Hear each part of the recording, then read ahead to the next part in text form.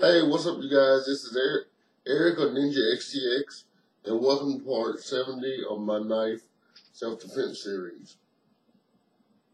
Now, in the last couple lessons, and excuse me for my voice, I'm still feeling a little bit under the weather. In the last couple lessons, I've been teaching you guys a drill, a 6-count drill with a smaller blade. This is going to kind of be a continuation of that. Now, I've showed you guys 1, 2, 3, 4, 5, 6. Now, are there variations of that? Sure, of course. And today is going to be one of the variations. As your attacker attacks your high line, or comes in to stab you to attack your high line, you slash the wrist, you come down, and as you come down, you thrust.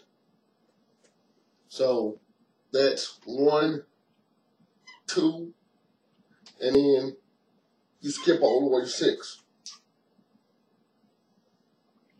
So it's just going to go 1, 2, or excuse me, 1, 2, 6.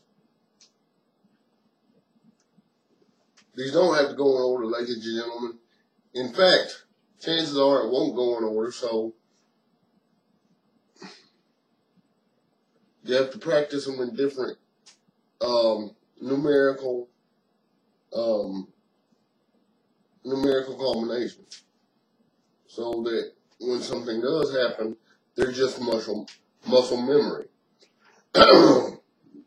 So the one I want you guys to practice this week is 1, 2, 6. Again, that's 1, 2, and 6.